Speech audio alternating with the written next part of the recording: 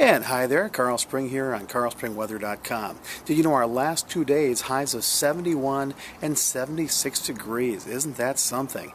Almost makes you forget our snowy April. Almost. Not quite, but almost. Today, a nice start to the day. Sunshine here early, but then there are showers right now in southern Minnesota, and they are headed this way. So a pretty good chance of showers, maybe a thunderstorm this afternoon with a high of 68. A touch cooler than the last couple of days, but a nice day. For tonight, cloudy, good chance of rain, 45. And tomorrow, cloudy early, sunny later in the day. East winds kind of gusty off the lake with a high of 50, so cooler tomorrow. Friday, a nice rebound, sunshine, 58.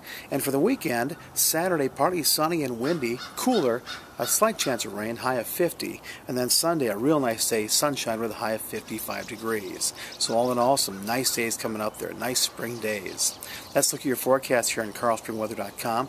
Also check out my forecast all day on AM 850 WWJC, The Light.